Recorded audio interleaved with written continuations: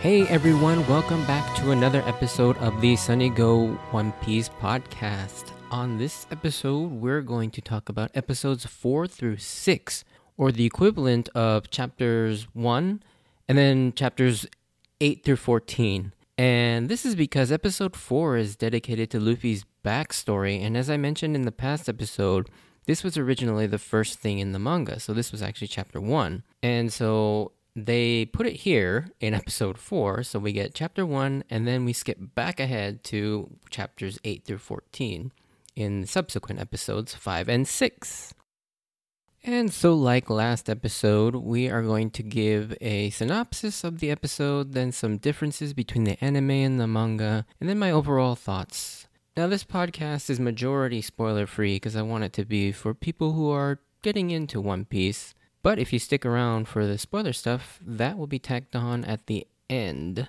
With that, let's dive in. So, the synopsis for these 3 episodes. This is the episode where we finally get to see Luffy's backstory of how he met the red-haired Shanks, the man who would become the motivation and inspiration for him to become the Pirate King, in addition to who he received the Straw Hat from, and where he gained his rubber powers from the Gomu Gomu no Mi Devil Fruit. We then cut back to the present, and Luffy is carried away by a bird, with Zoro giving chase to find themselves on an island under the control of the clown pirate Buggy. We're now formally introduced to Nami, and we see her try and trick and use Luffy to gain favor with Buggy to make off with a map to the Grand Line. This plan backfires on Nami, and Zoro has to come and save them, but he's wounded in the fight, and they have to escape. After getting away from Buggy, the trio meet a dog named Shushu guarding a pet store for his past owner, and also the mayor of Orangetown, Boodle.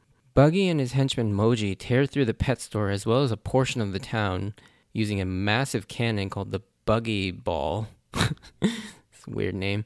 Boodle, fed up with Buggy taking away his treasured town and destroying it, decides to risk his life to fight Buggy for it. However, Luffy decides to step in and help the mayor and take on Buggy himself. That's kind of the gist of these 3 episodes. Now for some of the differences between the anime and the manga. There aren't very many of them, actually, in these 3 episodes. One of the big ones in the flashback with Luffy's past is that we don't get to see Luffy stab his eye in the very beginning of the flashback like in the manga. That's actually the very first page, is Luffy standing on top of a couple crates, and he stabs his eye with a knife, or just below his eye with a knife. That's actually where that scar comes from. If you look closely at Luffy's face on his under his left eye, you see a scar, and that's actually where it comes from. And because they don't show this to you, you really don't know where that scar comes from. But that's where it comes from. He essentially just stabs his eye to show how tough he is to the other pirates, because he wants to go with Shanks to become a pirate. But this serves to show just how reckless and how serious he was in becoming a pirate, but also how immature he is at the same time. It's actually a very good, efficient character development. Another curious thing we don't get to see in the anime is Luffy all grown up and setting out on his journey, where he says goodbye to everyone in the town, including Makino and the mayor, and also facing down the Sea King that takes Shanks' arm and beating the living shit out of it this time. We do kind of get to see this moment in the opening theme, actually. So in the theme song, We Are, you see him punch the Sea King, and that's actually the Sea King that attacks him and Shanks, and it ultimately ends up biting off Shanks' arm. But I do find it weird that they don't put this back in anywhere. The flashback actually just cuts off right when Shanks gives Luffy the hat and he sails away. But there's actually a couple more pages in the manga to show this moment, as well as how he gets sucked into a whirlpool and has to dive into a barrel, and that's why we see him in a barrel at the very beginning when Kobe finds him. But aside from these 2 things, these episodes are adapted really faithfully. To be honest, there really isn't many other changes. So let's move into my overall thoughts on these episodes. And that would be, I love these episodes. This is the part that really made me fall in love with One Piece originally. And I've got one word, or I guess 2 words for you. Shushu. Shushu. Oh man. Yeah. Anyways, I'll get to that. But before that, I want to touch on Luffy's flashback a little bit. So Luffy's flashback is great at establishing Luffy and also adding some depth to him, which is why it kind of sucks that the anime doesn't start off with this, as it paints Luffy originally as a shallow simpleton who's kind of stupid in the very first few episodes, but you do get to get a sense that Luffy does have a deeper sense of responsibility and some maturity after this flashback. As I mentioned in the last podcast, we also get our first explanation of what a devil fruit is here. We learn that it's a mysterious fruit that when eaten gives the person that ate it fantastical abilities, but at the cost of being weakened by the sea and losing the ability to swim in seawater. Luffy obviously eats the Gomu Gomu no Mi, or the Gum Gum fruit, as we've already established previously. Luffy's origin, while interesting, the more interesting part about this is the character of Shanks and his crew. Shanks and his importance to the overall story has always been an intriguing thing because of how much we don't know, and also what we do know. Like, the very little that we do know is interesting. Shanks is definitely portrayed to be one of the end goals of the series, in addition to the One Piece. As Luffy has promised to return the Straw Hat to him, he's also portrayed to be incredibly strong, as he can just intimidate a Sea King monster by looking at it. It really makes you wonder where Shanks fits into their overall world and just how strong he really is, because he comes off as sort of middling strength. Like, he's strong, but his personality makes it seem like he's not that strong, because he doesn't have this sort of imposing, intimidating aura around him. He's very much like Luffy in that there's a lot more to him that we just don't know. And I think one of my favorite moments with Shanks is easily the part where he laughs off being humiliated by Higuma the Bandit at the tavern. This part has, to this day, always stuck with me. And I think back to this scene anytime I ever feel like I'm getting insulted or getting made fun of. It's taught me to just let it slide off me, and I almost never get pissed off at stuff like that anymore. Like Shanks, I like to pick my battles and only get angry when it's something important or worth fighting for. But I remember watching this scene, and I always think back to this particular scene and just think, yeah, it's not a big deal. Like, so what? And that has saved me a lot of stress and a lot of just unnecessary expenditure of energy. Now, before we get to the point I made at the beginning, can we just talk about how badass Zoro is already? I mean, we're only about 5 episodes into it, and he comes in to save Nami, gets stabbed in a fight with Buggy, then instead of abandoning Luffy in the cage, while Luffy is telling Zoro to leave him and save himself, he lifts up Luffy and the concrete cage he's in, which, given how strong physically Zoro is, and how much he's struggling, seemingly, the cage weighs like almost a literal ton. The music here and Nami's reaction to seeing not necessarily Zoro's stupid strength, but that these two quote-unquote evil pirates are both willing to sacrifice each other to save the other, add on top the already goosebump-inducing moment here, which, yeah, I really love this moment. It's a great moment that makes me really like all 3 of the main characters a little bit more. Now, getting back to my favorite moment, and like I mentioned, this is the part that convinced me that One Piece was something special, and it's the dog Shushu. So, I know in the romanization spelling and in the subtitles, it's spelled Chou, and so it's spelled like it's supposed to be sound choo-choo. And I don't know if that's actually how it's pronounced in the English dub, but in Japanese, it's pronounced shushu, like S-H-U. And that's how I've always known him, so that's what I'm going to refer to him as from here on out. And the Chou spelling is canon in the Japanese too. There's actually a reference to that much later on how his name is actually spelled, and so that is correct. But when you say it, it sounds like Shushu, so I'm just going to keep calling him Shushu. I love how we were introduced to him as this unassuming dog that doesn't seem like anything other than a bit character, especially as his first interaction with Luffy is pretty comedic, as he just bites Luffy's entire face. And it's pretty funny, but there's a lot more to this loyal dog. The part with Shushu is just heartbreaking, but also heartwarming all at the same time. This, I feel like, is the first real example of how damn good Oda is at building up a story thread and getting you so quickly emotionally invested in caring about the well-being of his characters and this dog in particularly we just met. and as well as his pet store. He does this by taking the time to develop Shushu and his backstory. It's crazy to me that I could tell you who Shushu is and what kind of character he is just based on that short backstory better than I can with some feature-length movie main protagonists. When you see his pet shop burning, I felt so much for him. Like, you just want to see Luffy beat the living shit out of Moji and Richie. And that punch is so satisfying when Luffy goes and fights him off. And the funny thing is, or the great thing is that this is only the first of like satisfying Luffy punches.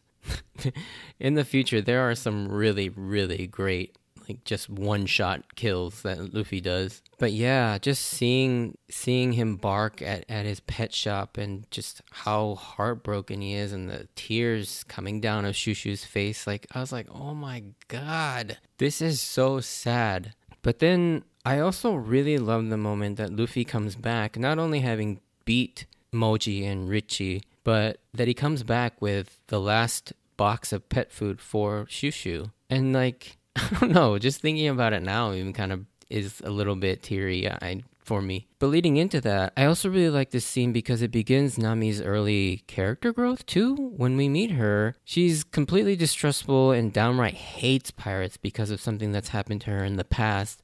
She not only begins to see that not all pirates are bad after Luffy gives Shushu the pet food and figures out that he went after Moji because of Shushu, but she begins to warm on Luffy a bit after seeing that he's actually different from the pirates she's accustomed to seeing. It's also interesting here too, as there's a bit of world building and character development because it's hinted that something happened to Nami outside of the main story, and we become really curious as to what made her so resentful of pirates. And it's just another plot thread you can't wait to actually learn more about. At least I know I found myself really intrigued by that because it's such a big focus on Nami's character at this point. She mentions it quite a few times how she hates pirates. The other thing I really love about these early episodes is the comedy is so freaking funny.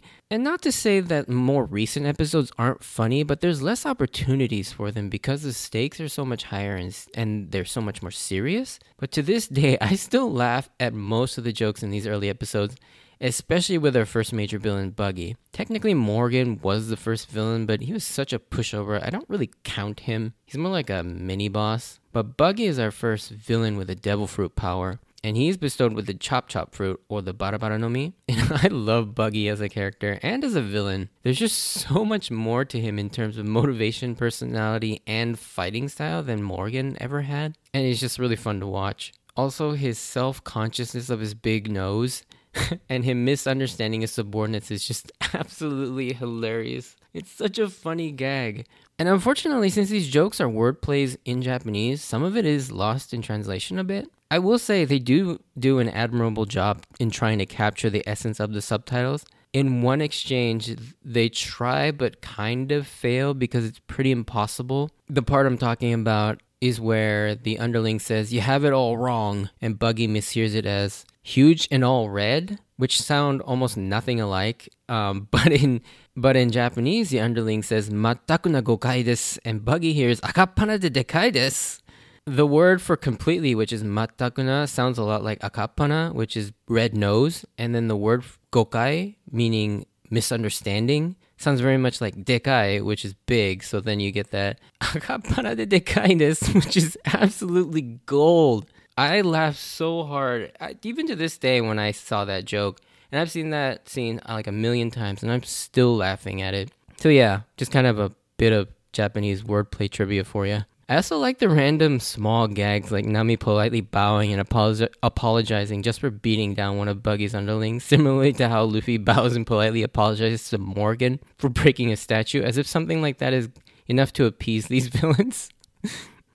Lastly, I want to talk about the overall themes introduced in these couple episodes. And the theme of treasure is very prevalent in this story arc on Orange Island. Even right from the get-go, this is the first time we see Luffy get pissed, and each time it's when a treasure is threatened.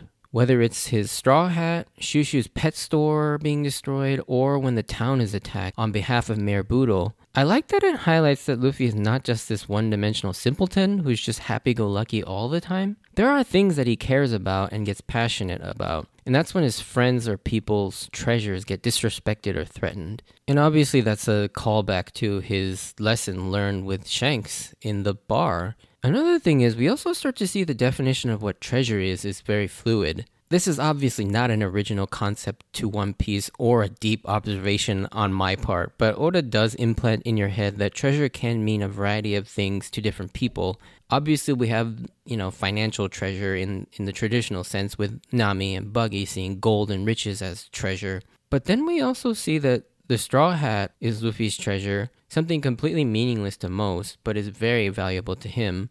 And of course, the town is Mayor Budo's treasure. And then the pet shop is Shushu's treasure.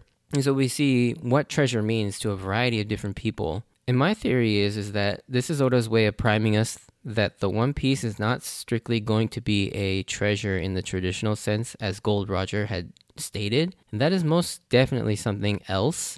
What that is, who knows? I have my theories.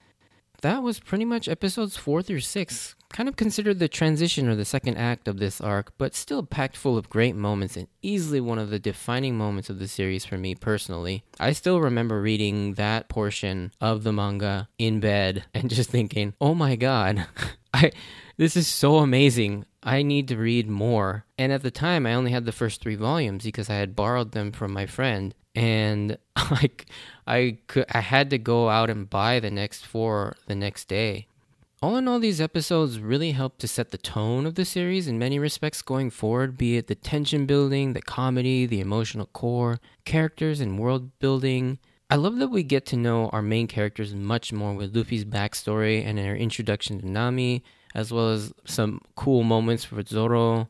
So next episode, we're getting into the climax of the Orangetown arc, which I'm looking forward to a bunch just because the fighting starts here with some epic moments as well as really funny gags. And a kind of big reveal, too. But before we get to the spoiler section, I just wanted to say I really appreciate you taking the time out to listen to this in a sea of podcasts. And if you enjoyed this, send me a like or comment. And if you want to join me on this journey of rewatching One Piece, please consider subscribing. Oh, and I do have an Instagram and Twitter account now at SunnyGo Podcast. If you want updates of when I post new episodes or see some pictures of my manga collection, please check those out. As well as for now, I guess the Instagram comment section can be a place to leave comments or criticisms until I figure out a better way to do that. But with that said, I will see you next time. Thanks, bye.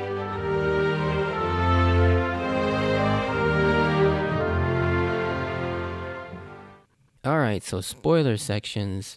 I find this really interesting. This starts the trend of Oda faking us out with the possible devil fruit with telekinetic powers, but it always turns out to be something else. So we get to see Buggy's Barabara no Mi powers, and as he lifts one of his underlings sort of through the air without us seeing how he's doing it when he's first introduced. And this is something he would go on to use with Robin with her Hanahana no Mi, as well as with Doflamingo with his Ito Ito no Mi. And each time he teases somebody with telekinetic powers, but then it turns out to be something else entirely. So yeah, it's kind of like a weird gag that he keeps throwing out there. I find that really interesting. And I gotta think we're eventually going to get a sort of telekinetic power. I don't know what it would be called. What would it be called? Like tere no mi, like telekinetic, something like that. And then the other big thing I wanted to talk about was this is the first instance of Conqueror's Haki or Haoshoku no Haki with Shanks protecting Luffy, which is insane to think that Oda had this ability in mind so far back. Or it was an amazingly convenient retcon. Either way, it surprises the hell out of me and how it retroactively explains what Shanks did there to scare the Sea King off so much. I mean, Haoshoku or Conqueror's Haki, it was definitely a concept when Shanks meets up with Whitebeard, even though it wasn't named Haki yet. Clearly, that's what he was doing to all of Whitebeard's crew when they all start fainting. And then it doesn't even get properly named until towards the end of the midway point, just before the time skip, when Rayleigh teaches Luffy about Haki. Actually, no. It appears in Amazon Lily when Boa notices Luffy doing the Conqueror's Haki. But either way, I mean, that's still hundreds of episodes away. That's like 400 episodes before he actually names that. And we actually connect the dots that this is what Shanks was doing, which is insane to me. Another thing I often see brought up about this scene is what we know of just how buff Shanks is.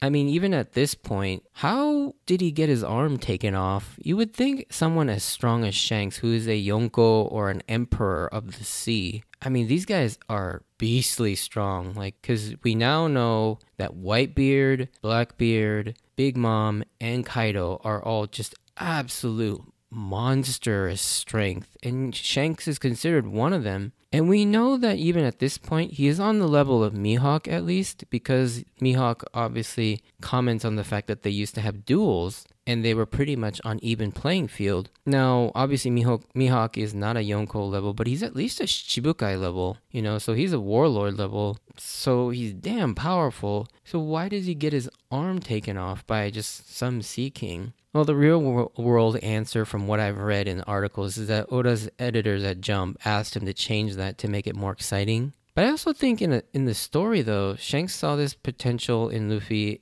but saw that he was just this brash, reckless. And as we see with the eye stabbing and the picking the fight with the bandits by himself, and if Luffy was going to be a great pirate, he needed to mature and learn that there are tough consequences and sacrifices that need to be made if you're going to make it as a pirate. And so I think this was a conscious decision so that he could help Luffy grow. And he does grow up. After this, as when Shanks is about to leave, he no longer asks him to go with him and learns that he has some growing up to do and learning before he can call himself a pirate. And so, yeah, that's what I choose to believe. Because otherwise, it just makes no sense whatsoever that Shanks would ever let a Sea King bite his arm off, given how strong we know Shanks is. And you know the crazy thing is, we still don't really know how strong Shanks actually is. I think that's one of the biggest mysteries is what makes Shanks so strong, because he clearly doesn't have a devil fruit. And so he's just buff. I mean, the other three Yonko all have devil fruits, or I guess the other four. I mean, Whitebeard had one, Blackbeard has two, Big Mom has one, and Kaido has one. So Shanks is actually very unique in the sense that he's just strong physically. He's like Zoro in a sense. But yeah, I'm very much looking forward to that. And also just his relationship with Buggy, but I'll get into that more on the next episode. Anyways, that's kind of like the spoiler things I wanted to talk about. But yeah, if you stuck around, thanks for listening, and I will see you on the next episode.